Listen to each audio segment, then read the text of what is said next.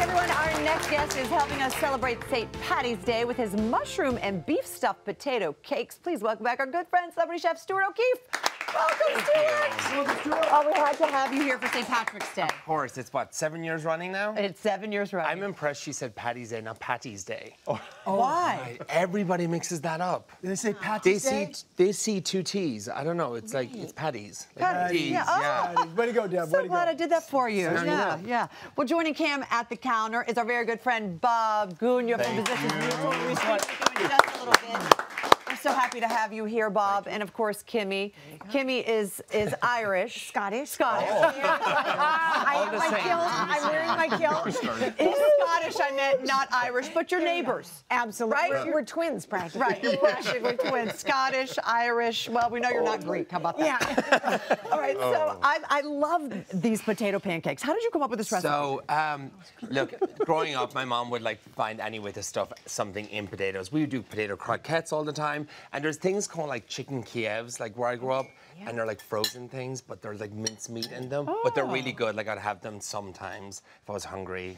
Like I would buy them. My mom wouldn't buy them. I would buy them. So I came up with doing like just mushrooms, beef, just really like good stuff that you would have like if you were doing a bolognese, but stuff it in potatoes. Nice, and I fry like them it. and sear them like 2 or 3 minutes on each good. side, and there you go. I love it, Stuart. So we start with some mashed potatoes. So we got some mashed potatoes. They're already cold, and we have some flour in there too. Okay. Because we want to get a nice crispiness on that, and we right. want to bind it together. So Okay. the flour helps to do that.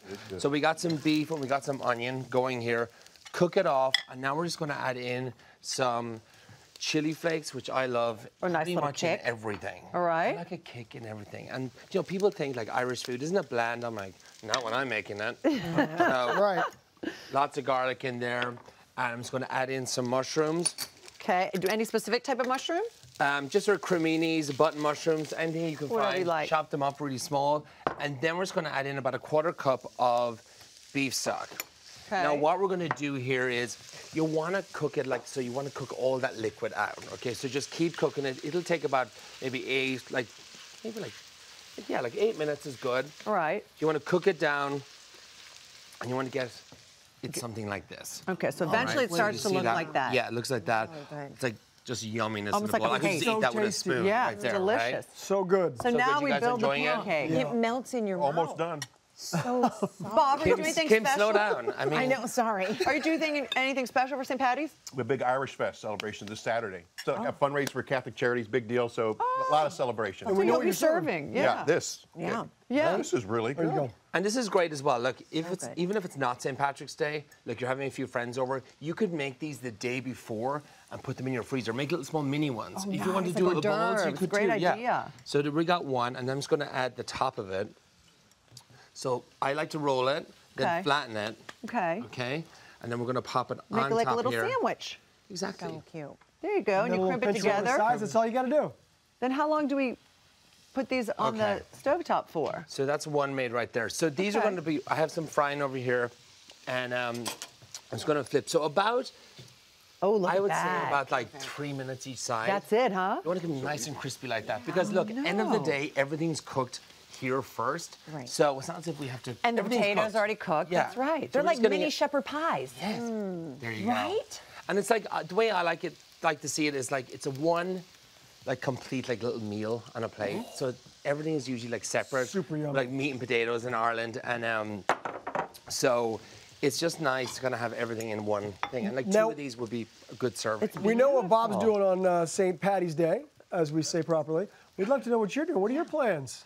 So I'm going to Chicago this year. Oh, they make the Okay. river green. I know, I'm going to see that on Saturday. I believe that's when they turn it green. And yeah, there's like a ceremony or something like that. I'm attending that, and it's going to be a lot of fun. I've never been to Chicago on St. Patrick's Day, but I hear they do it up really well. Yeah, it's going to be fun. Right. You've been in New York a lot on St. New York a Patty's Day. lot. Like my aunt works at the Irish consulate there, so there's always like a party going on that she invites me to when the parade is there. Oh, how So it's fun. nice for a change. Oh, Chicago's going to be really fun. It might be very cold, but it's going to be fun. If the river's not frozen. I know my friend Jason was saying that, like, good luck in Chicago. It's going to be 80 here this weekend. I'm like, Well, Now, what do we have on top there? so we got some fennel, and you would add the fennel in here as Okay. well. I was chatting, got side. and we forgot because, so, you know. so after you're done with this cooking, You would add in the fennel, mix it around, Okay. and then let it cool, and then it's in there as well. Yummy. Okay, should we try? Super good. Have a little So wait, taste is this of the that. second or third time that you're not back for St. Patty's Day back home? I haven't been in a while. Really? Yeah, I mean, it's insane when you go home to Ireland for St. Patrick's Day. It's like the wild. streets are littered with people, like in a good way. They're having a good time. They're boozing it up. They're happy. They're not working. Is everything green? Everything is green. Like they go. We don't do green beer though. Oh, like we do We just here. drink Guinness. Beer is too sacred in Ireland. Delicious, right, Deb? Oh, I love it. Oh my gosh, it's so good. Yeah, thank you so much. Full recipe is available at hallmarkchannel.com. And for more delicious dishes from Stuart, visit tastybites.net.